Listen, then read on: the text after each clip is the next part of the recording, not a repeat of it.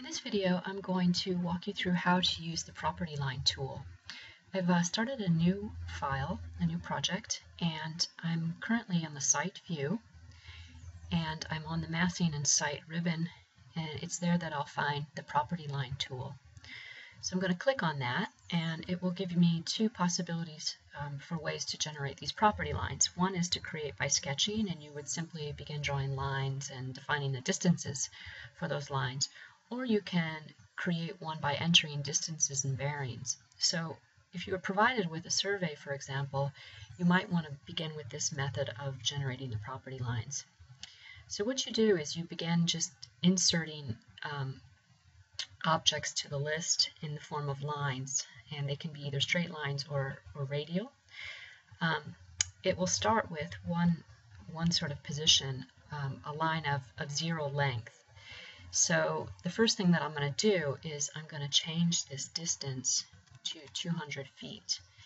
And I'm going to go ahead and click on OK to see what happens. All right, when I do that, it is giving me the opportunity to place this line. And I'm just going to click somewhere over here on the left. Okay. You'll see a message that comes up that says it doesn't form a closed loop. Because it's only one line, so the area cannot be computed, and that's okay because I'm going to add more to it. So I'm going to close that, and while it's highlighted, it's blue, I can click on Edit Table, and I can begin to add more lines to my property line definition. So I'm going to click on Insert. Okay. Now, this first direction is always going to be north or south. My next line, what I want to do is create a line that is 150 feet in this direction. So I'm going to change that length, and then I'm going to click on OK.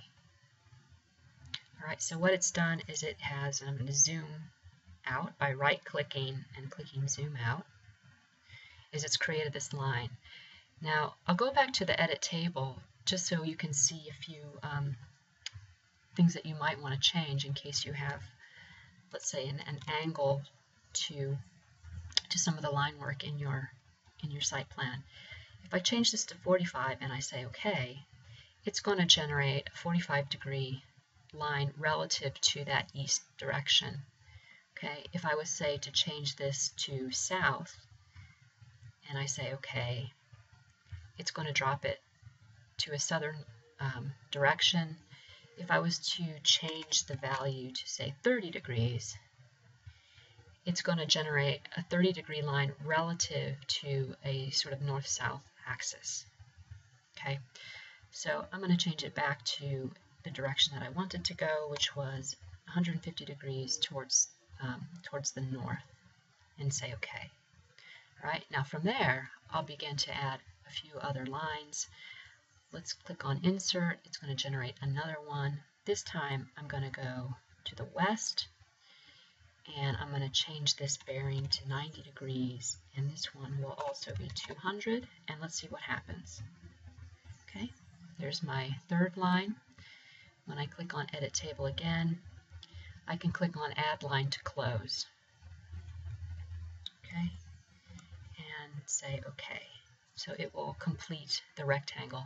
And you can have as many lines as you want. You can generate curves within those. These lines can be angled. It really depends on your site conditions.